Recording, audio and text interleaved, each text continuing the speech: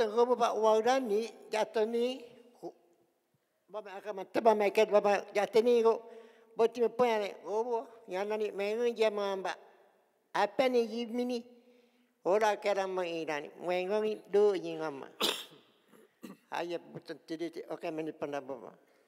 Mincaye says, down where I live, I keep going over to the Yasuni. He's trying to use the name on the map so that you would know. I don't think most of you know where the Yasuni is, but he said, I go over there because those people don't know about God's trail, and so I go to show them the markings so that they too can walk God's trail. And what he's not telling you is he keeps telling me, will you please ask these people to start telling their own people how to walk God's trail so I can go home and teach my people?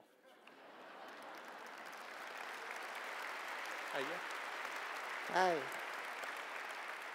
Nyawa bota. Gobo yem kem gobo aya pangarania enye namai. Baba tedi rani remina. Pinani inani boti mate. Hai nani yanani bi pinani. Wengongi jema amba wa kete wa dete to mama wa dete. Wani nyini ki nyoma awide nano kamene ponyini nyoma mini reki mama ingete. He says, when I go over there, you know what I found? I found people living angry and afraid just like I used to be.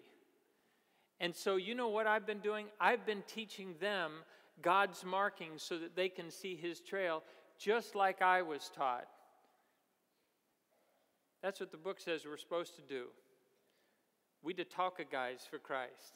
And He's a good one. Man main ke bertambah minggu ni, apa ni minggu yang mam tambah ni abini, buat nangin tu mono wening ke, we ada kan ke, okai man di poni mini ba, wening kan di poni mini tu mamu, okai ma, wah poni okai ma, poni na main ni kini, tu minga wening je mo ini ngam baca minga, bite mo dia ma, ingai ngam teman, bite okai kan okai. He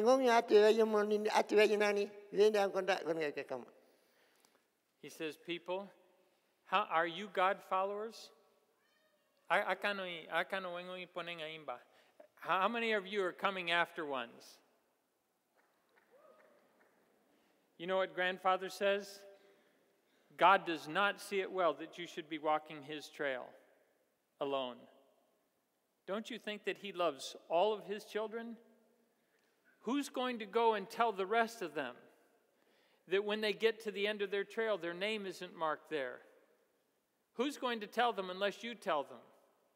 Who's going to tell them unless we tell them? He says, people, God does not see it well that we should be walking His trail alone. We need to be saying to the people, oh, please, please, come and follow this very good trail with me, because at the end we will find our names written there in the very own blood, the strong blood of God's only Son. That's how it's written there.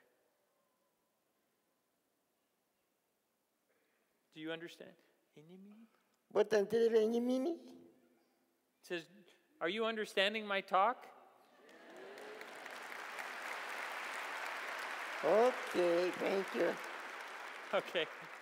So mama, wah pernah kau kami mana member mereka. He made monon temi mengkati kengkar dan kau member kau kini kera mai. Temingangi punang kani kingai ma. He said, there's some really nice houses here.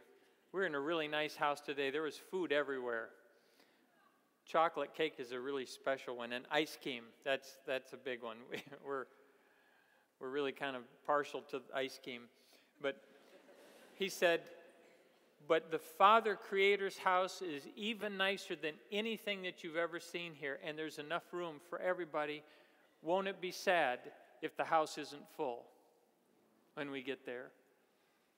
Pangkalania buti mana ni ba? Bitong wengong imi pa. Wengong imani ana mai dani botong wabi mo pa. Wengong I ona di kinga ingam.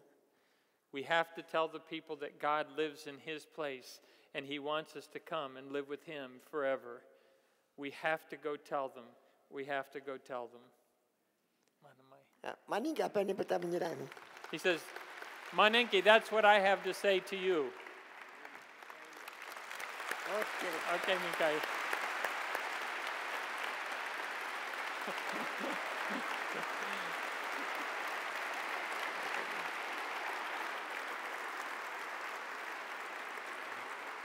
Okay, buto ay wala gitirebo. Okay. Okay.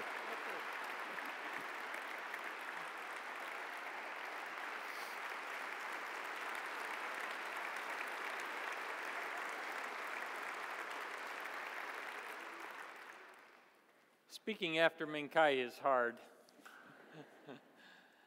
Isn't it incredible that God has given somebody, do you know there's more of you here than there are in his whole tribe?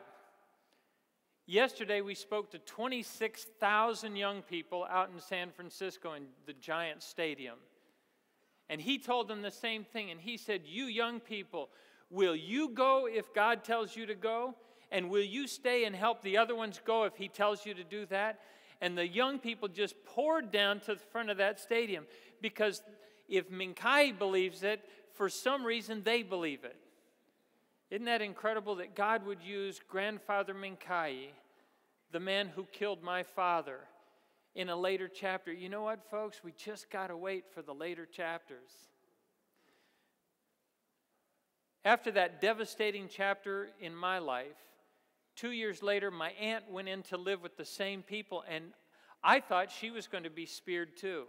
She was like a second mother to me. And it was just pulling at my little heartstrings. I thought, why? Why? Wasn't it enough that they killed my dad? Aunt Rachel, why are you going? And my aunt said, because Stevie boy, they still don't know how to follow God's trail. Now it's my turn to go. But you know what? They didn't kill her. And when I was 8, Aunt Rachel invited me to go in and live with them with her. And at that point, people who interview me ask me all the time, were you afraid? Were you angry? How did you forgive them? They obviously have never been in a position like I was in. I loved my dad, and I knew that my dad loved me, and I knew that my dad would never do anything that could separate him from me either unless it was absolutely necessary or supremely important. My dad and his friends had guns, and they could have defended themselves, and they didn't. And then my mom went on praying for these people who had brutally killed my dad and Ed and Roger and Pete and Jim.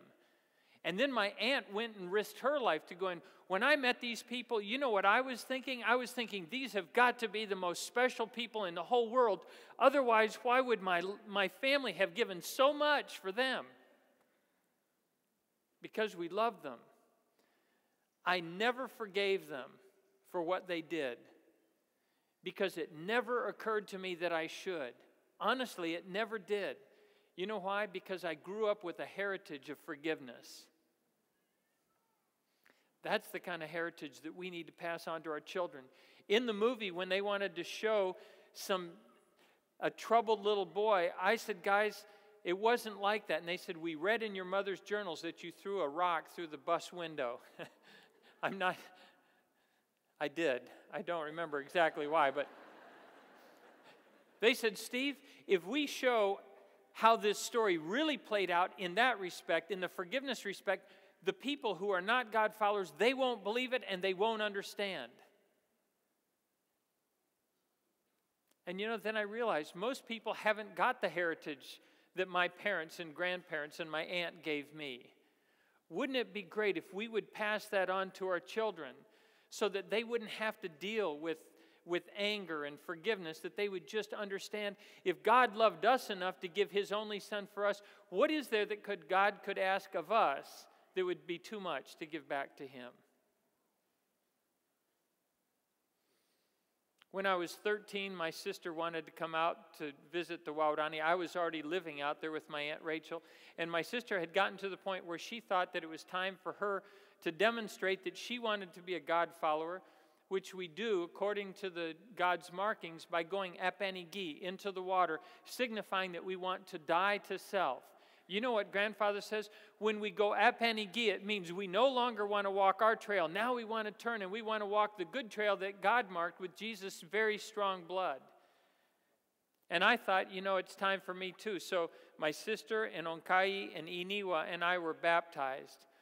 But my mom came out with us, and she wanted to see the place where my dad had been killed. So Mincaye said, let's go over to the other river, because we were living on the Tiwano River, and my dad